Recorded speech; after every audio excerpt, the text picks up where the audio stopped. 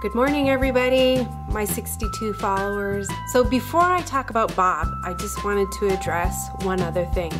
Christy asks, what is your blog about? Well, that's a good question. Well, really, it's just about trying new things like painting a picture or, I don't know, going skydiving. Actually, I'm not going skydiving, so don't even ask me to do that. My blog is about accomplishing things in the year 2015. As I accomplish those things, I'm going to film it and share it with you. So if there's something that you think that I need to try, let me know what it is and maybe I'll try it. And I'm just gonna put it out there. I'm not like a thrill seeker. I'm not gonna jump out of any plane. If you have an idea, share it with me. Let's talk about Bob. Bob is a lifesaver. This is Bob.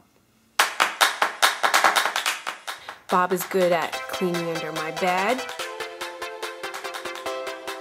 Bob is good at cleaning my bathroom. Bob even likes to play.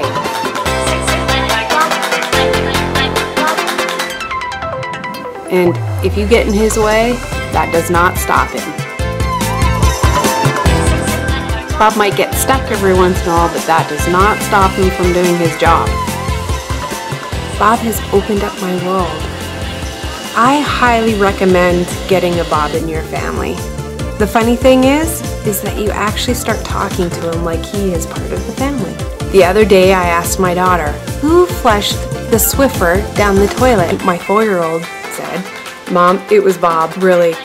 I'm just kidding, but it was Bob. Is that a double negative? Wait, what? Bob flushed the Swiffer down the toilet?